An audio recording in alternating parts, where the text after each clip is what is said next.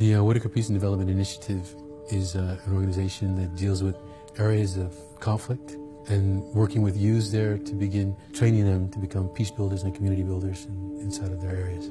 Now, with this crisis of, 60-something million displaced people, and half of them are kids. Kids, you know what I mean? And we don't talk about that. And Western Union has been always serving that communities. We have it in our DNAs, and we are very mission-driven. You start to look at those individual pictures of people, and you say, what are we going to do? And you guys offer me this amazing sort of opportunity